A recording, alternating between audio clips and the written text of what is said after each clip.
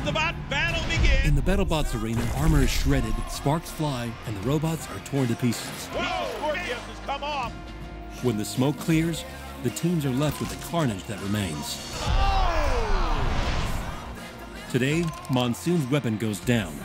Mecha Rampage gets lit up, and Bale's Spear loses control. Can their bots be repaired in time for the next fight, or will their championship dreams end here? This is BattleBots Resurrection. Team Monsoon, led by Captain Tom Brewster of the UK, took to the arena with their vertical spinner bot, wielding a weapon capable of hitting at almost 250 miles per hour. Though they were ultimately able to defeat Team Red Devil, they left the box smoking and unable to spin up their weapon. Monsoon smoking a little bit! With only a matter of hours before their next fight, they pull their bot back into the pits to investigate. So that was Red Devil. That was when we were upside down. If you see the paint on it, look, see the paint of Red Devil there. So the idea was we were upside down, the bar would have been spinning the wrong way. Trapped them. That's why the bar stopped. That's the damage. I think the excitement of the arena and the opponent falling to bits was enough to keep us going.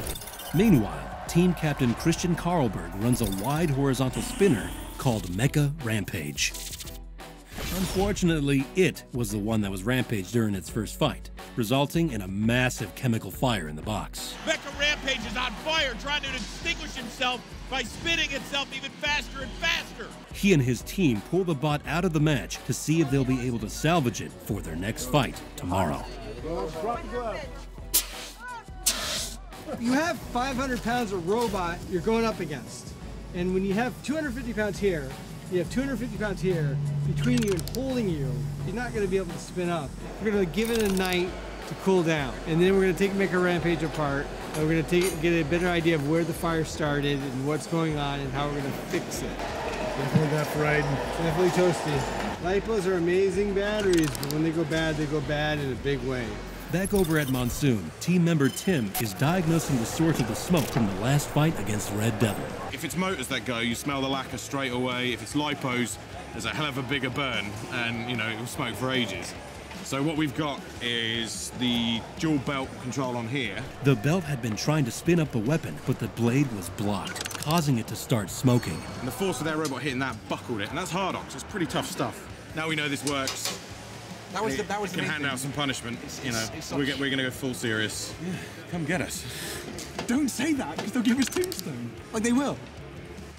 I kind of want that. On top of rushing to make repairs, Team Monsoon also has to start talking strategy for their next fight against the Crusher bot Petunia later today. And Team Captain Tom has a plan. Looking at the fight, I think we might be okay. We've got plastic lids, which if they go through, they could get our lipos, and that could be a big ball of fire, of course. I reckon if we go up their front wedge, and if we turn just a little bit, we'll be able to clip their crusher and rip it clean off. As next-door neighbors in the pit, Team Monsoon and Team Petunia have had time to evaluate each other's bots, and Petunia's team captain Misha has some advice for Tom before their next match tomorrow. I just told them you have 18 kilos left to put armor on when you take this one out. So that's my plan for you guys. If you want to survive, better do what I say. Do you think we should take off the weapon? Yeah, take off the weapon the best choice, yeah? And put extra armor here. You know the name of this robot? Oh, something pathetic. Petunia. Right? Pathetic? Petunia. Petunia's flower. Flower? Yeah, flowers like the rain. Flowers are like innocent and like, won't hurt anybody. Flowers like Monsoon. A little bit rain, they do a little bit cool rain. them down. Yeah. But too much rain and...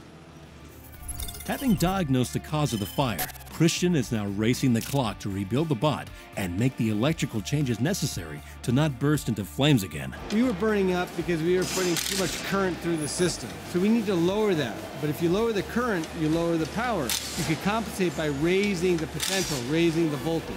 We're going to change the battery packs and do a different chemistry lipo pack that should have a little bit less amp flow. We're going to strip this completely down, clean as much as we can, rebuild it, and I can't guarantee we won't catch on fire again, but that's not a bad thing. It was a lot of fun. Team Monsoon is also facing battery issues. Coming out of that last fight, we've discovered that the drive batteries aren't high capacity enough, essentially, right? The batteries have got a lot flatter than they would have back at home.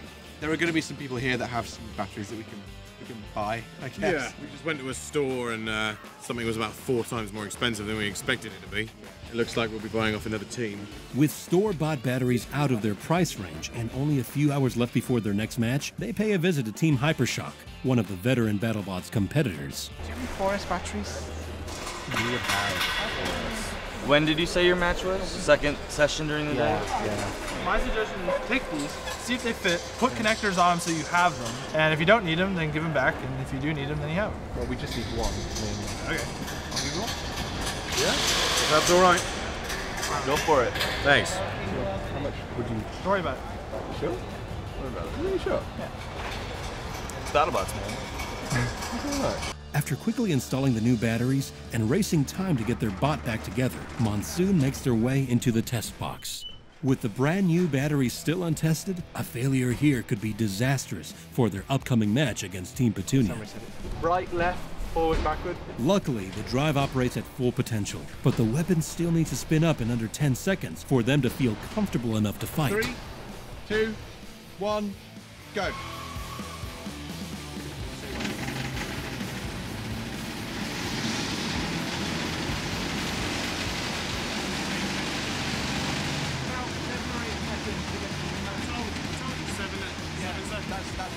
It's all good.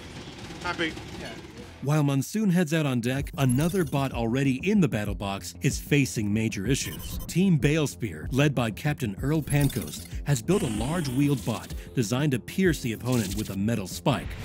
But before the match even starts, they spot smoke coming from their drive motor and are forced to pull it from the battle. With only 15 minutes to get it working before they're disqualified, several teams have come together in the pit to help. Earl came in with a really hot drive motor on one of his wheels. The mag was seized up. It looked like the chain was too long inside and it locked over. So the mag motor was super hot, so we had to replace the mag motor in that side. Grab a wheel. Grab a wheel, start putting the nuts on. I got no duct tape. You want zip ties? Hold on. Yeah, that's right. In the shuffle, some of their key supplies got left outside and have to be fetched before they can finish. Great. To be able to go forward. Hold on, this goes on this nut. I'm in. Go. Rest those. Earl, you gotta check your that. stuff. You gotta rotate that one. Let me tighten it. You got it? Yeah, you gotta rotate it. Duct tape. Yeah, like done with the duct tape? I gotta do this till I get it past. This piece of grinder.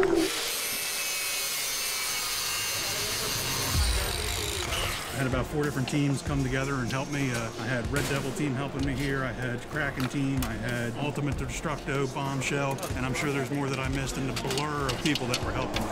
With only minutes to go, the crowd outside roars with anticipation.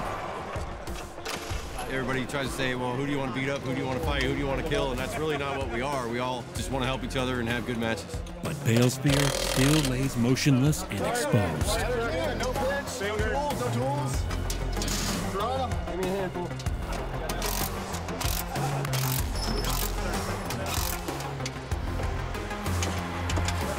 Yeah, thanks guys. That's what happens in the pits, you know, somebody needs help, everybody jumps in.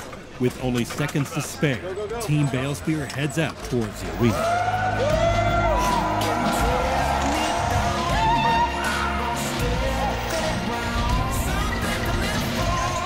Will the repairs be enough for Balespear to survive? Will Monsoon's batteries hold up against Petunia? And will Mecha Rampage go up in flames again? Find out on BattleBots.